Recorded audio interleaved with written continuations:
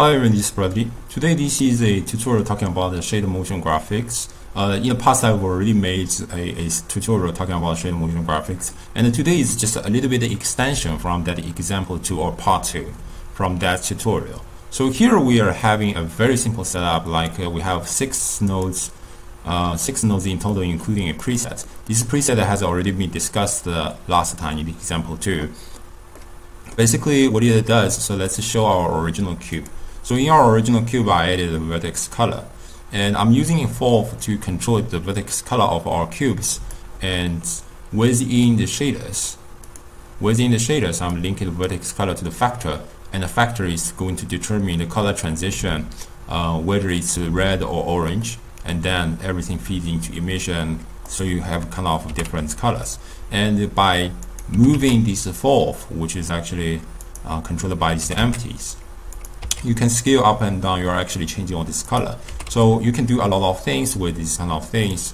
So that's why you need to use the animation nodes and making interesting animation or motion graphics. But this node has several important issues. For example, you're looking at the left upper corner, so it takes 31 milliseconds to execute this node tree. This is still an acceptable amount of time, but assume if you are actually running a kind of high amount of objects, then it hits to be more, and it takes more and more time to execute the node tree each time, until a moment which it might not be very favorable in your opinion.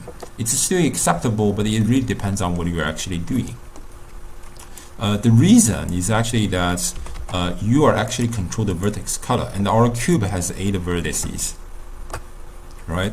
So it unnecessarily calculate everything 8 times, because each object not only owns 1 times, while you actually calculate the vertex color for 8 times. It's not very effective or efficient.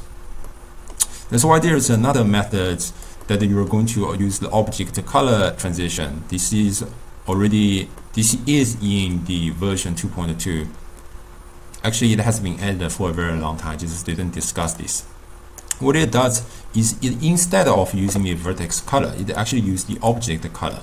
So if you go to the viewport display, you can see there's an object color portion. So let's plug this object into object, evolve into evolve. So within the evolve, you can see the object, the viewport display color is white, and outside it becomes black. Or sometimes it becomes gray if it's in the range, in the edge of evolve. And you can, and in this case, instead of using this vertex color, you can use this object color into the factor, and then you are not everything. This is another way doing shader motion graphics. And looking at this left upper corner, this becomes much more faster, like 2 milliseconds. So like 10 times faster, or actually even more than that. So up to now it seems like these 2 nodes are actually doing very similar function, and the object color transition node seems much superior than our object shader list node. So does it mean this node is no longer needed? I should delete that from this preset library? The answer is actually no, or actually it's a little bit tricky, because there are kind of fundamental difference between these 2 methods. In object color transition node, we actually control the object color, and I hope you realize the fact that you only have 1 object color socket for the objects, which means you can only use you can only produce one factor from this method. So you can only plug that into 1 factor or other things, but basically they will be synchronized. And you cannot do a kind of a sequential transition. So it's not like, okay, I can determine multiple mixed factor with different factor. It's not possible with this method, because all these factors will be the same. So, however, for vertex color, you can have as many vertex color layer as possible. So if you go to the mesh tab, you can just add multiple vertex color layer. And to copy all this vertex color layer, you can just reselect all these kind of objects, and immediately you will find, oh, it seems like we have a very high execution time due to all these vertex color layer. But as soon as you just tweak whatever other values within the node tree, all this time will goes back. So the copy is for one time, so that you don't necessarily copy every frame or each time you are executing the node tree. And then now if we plug this object into object list within this shader list node, you can see all this kind of execution still takes 30 milliseconds. And let's take our vertex color instead.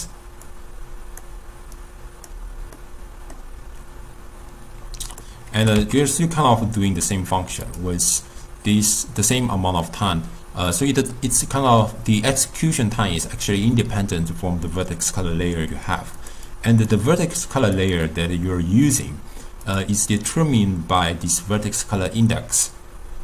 And the index for computer always starts from 0. So the 0 actually means the first layer, the 1 means the second layer, and so on. By default, it always uses the first layer, but you can actually specify which layer you're actually using.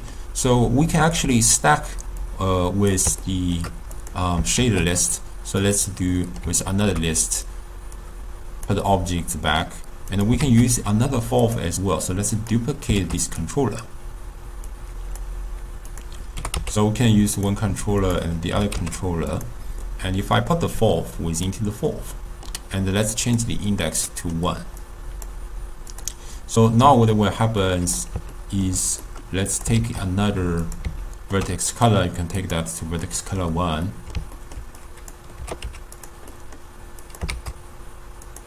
And within the color, you can decide whether it's kind of blue.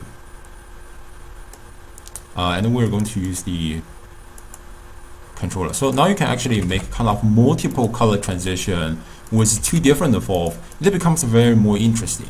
But this kind of performance certainly cannot be done with this object color, because each object only has one object color, while you can have multiple vertex color layer. So this is kind of fundamental difference. Just to remember that you are definitely hurting the performance when you're using this vertex color method. But I just also come up with some method that may solve this problem in the long run, but I'm not 100% sure yet. But we will see probably in the future if there is any. But the thing that won't change is that these 2 methods are different, and there are pros and cons in each of the methods. And finally, it just end up with the fact that whether you would like to use one over the other or use both methods or whatever. But as I said, if you're just doing kind of a simple color transition, then you should always start with object color transition, and then to consider whether I need the vertex color or not. Okay, so this is the point. So I hope you enjoyed this tutorial, and I'll probably see you next time. Bye bye.